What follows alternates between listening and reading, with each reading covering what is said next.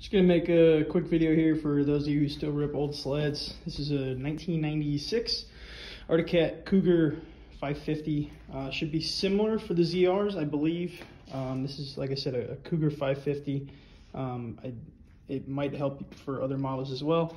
But just a quick little rundown on how to remove this seat. It just got reupholstered. Looks pretty good. It was about $100 for the cover, and I actually had somebody else do it, which was nice because I didn't want to mess with it. I should put a clip of what this thing used to look like in here.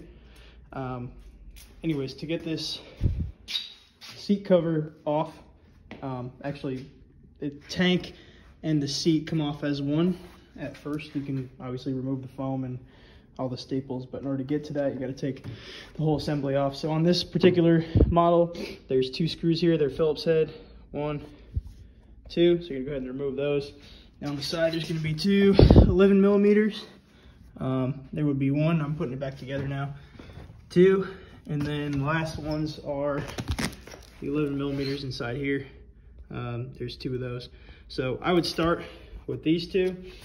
Oh, it doesn't matter. And then pop those off, and then you can actually just pry this plastic up because the tank goes in like this and like this. So if you just pop the plastic up on either side, you can actually slide the tank out. Now when you slide it, keep in mind your taillight is still wired in, and that taillight wire runs all the way underneath and plugs in up here.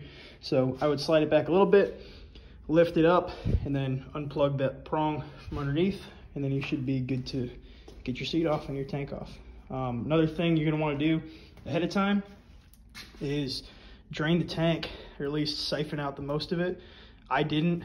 There's a little nub that comes out of here. There's a small fuel line. You can see it poking through the firewall, if you will, right here. And then there's a little fuel filter that goes into a petcock or shut off here.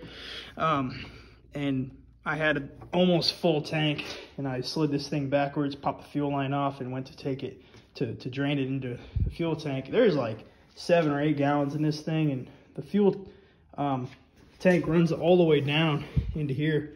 It's actually a full compartment under the seat too.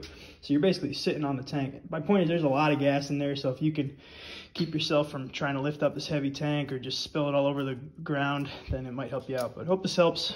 Thanks, good luck.